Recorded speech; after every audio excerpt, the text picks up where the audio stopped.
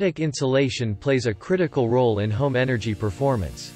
In fact, most building scientists agree that the attic should be the first target area for insulation and air sealing upgrades. Most homes are built with code-required, minimum levels of attic insulation that are far below current recommendations established by the U.S. Department of Energy. Homeowners considering an attic insulation upgrade have a number of different insulation materials to consider. Each attic insulating option has distinct advantages and limitations. Understanding these pros and cons can help you select the best insulation upgrade for your attic. 1. Fiberglass bats. Fiberglass bat insulation is popular because it's affordable and universally available. Regardless of age, many houses have attics insulated with fiberglass bats. The bats are typically installed between attic floor joists, and unfaced bats are more common than faced bats in attic installations.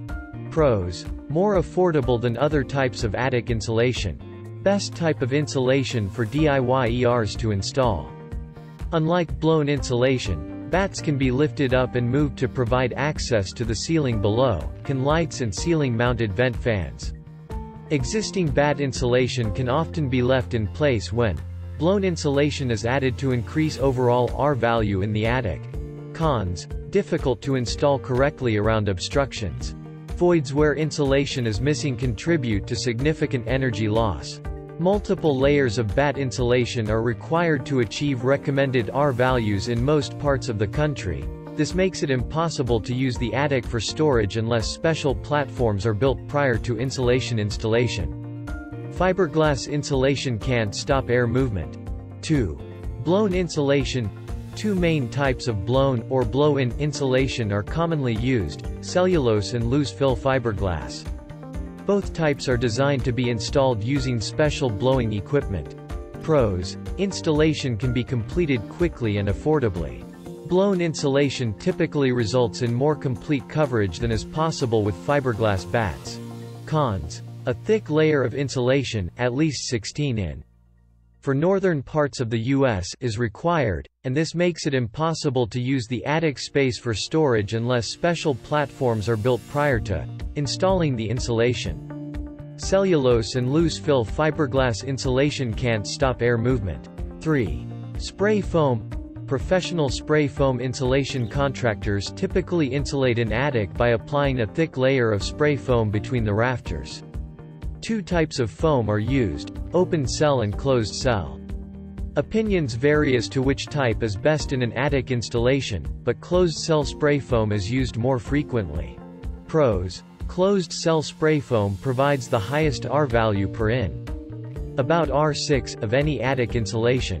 It also creates an air and moisture barrier, so it eliminates the need for separate air sealing work. Insulating beneath the roof deck instead of on the attic floor frees up attic space for storage and other purposes. This strategy also improves the efficiency of HVAC components, like air handlers and ductwork, located in the attic. Cons: most expensive attic insulation. A thick layer of foam applied to the underside of the roof sheathing can trap moisture and cause sheathing to rot. 4. Rigid foam. Rigid foam hasn't been used as extensively for attic insulation until a most recent development.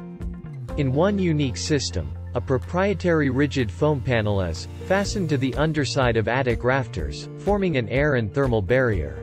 Pros: provides all the benefits of spray foam, with the additional benefit of maintaining attic ventilation. The potential for roof sheathing moisture damage is eliminated. The rigid foam is faced with a radiant barrier that reflects heat for additional energy savings, another advantage over spray foam. Cons: the system is available in limited areas, so it's not as widely available as spray foam. Installation cost is greater than fiberglass bats and blown insulation, but competitive with spray foam.